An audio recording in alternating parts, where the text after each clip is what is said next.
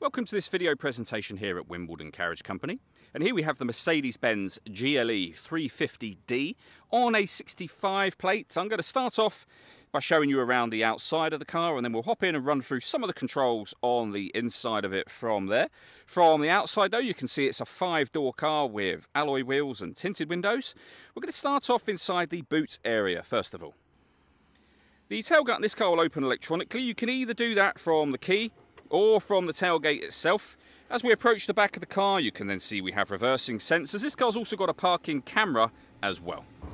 Okay, so we're just going to work our way back to the front of the car before we hop in and run through those controls. But now that we've done a full circle of it, you can firstly see the alloy wheels are all in fantastic condition, as is the bodywork the entire way around the vehicle.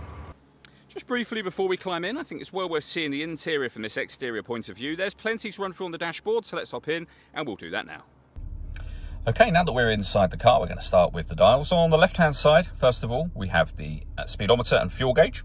On the right-hand side, the rev counter and coolant temperature gauge. In the centre, first of all, you can see the total miles of this car. They are 81,910. Below that, it will show you what gear this car is in. It's an automatic, of course, so we are in park. You can change information displayed in this section using buttons on the steering wheel. You can, for example, have a digital readout for the speedometer, as you can see. And the buttons in question are just here. We have a phone and stereo controls, the minus and plus paddles, so that you can change up and down a gear manually with this automatic gearbox. And then over into the centre, the main screen for the car. So we are on the FM DAB menu there at the moment. There are a number of ways you can interact with this screen. And they are either to use the buttons on here, or to use this pad, which is also a button, or this wheel. So you can rest your hand on here and kind of simultaneously do both, which is probably the easiest thing to do whilst the vehicle is in motion, I would imagine. But, for example, if I press the radio button, we are now on the radio main menu. We're now using the wheel to switch between FM and then AM and DAB as well. You can just switch between those. You can access your media so that you can listen to your own music. And at the bottom here, you'll see it says devices, and then you can get a list of devices up on the screen. So we've got USB input. We have a CD player there, of course, as well. This car's got satellite navigation, really nice, clear color display. It's a very easy system to use ultimately. And I mentioned that we had a parking camera in the car. If I pop the vehicle into reverse, you can see the full color camera with guidelines that show you what direction the car is headed in relation to those images as well. Working our way down, the buttons that we went through just a moment ago, we've got the CD player itself. Just here, the main volume for the stereo. We can answer and end phone calls once you paired your phone. Pairing your phone, just hit that button and follow the instructions on screen. Below that, we've got a heated driver's seat with 3 different heat settings. You have the same over here for the passenger side as well. We've also got the ability to turn parking sensors on and off, turn off the stop and start, have the warning lights, and also our traction control.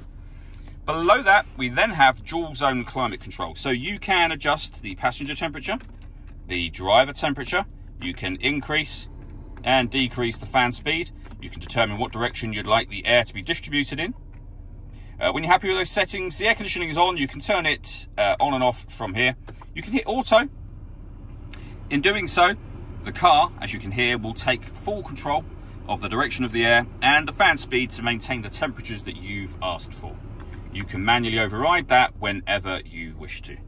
Underneath that, we have 2 cup holders, a 12-volt charging socket, some storage at the back just here. You can, of course, close that over should you wish to. The controls went through just a moment ago, on top of which we have our downhill brake control, various off-road settings, as you can see here as well. So you can turn this dial for sport, comfort, individual, so you can set that up to your own liking. We've got kind of snow and ice and off-road as well. Most of the time you'd probably be in comfort for everyday driving. The last thing I wanted to do is run through some of the paperwork we have for the car. So you can see the spare key is in this envelope just here. So there's 2 keys with this vehicle. We have the V5 registration document, of course, and the service book, and plenty of service receipts underneath that V5 as well. It's also worth me pointing out that if this vehicle or any other vehicle we sell requires an MOT within the 6-month period at the point at which we sell it, we will do that for you also. All that leaves me to say is thank you for taking the time to watch this video.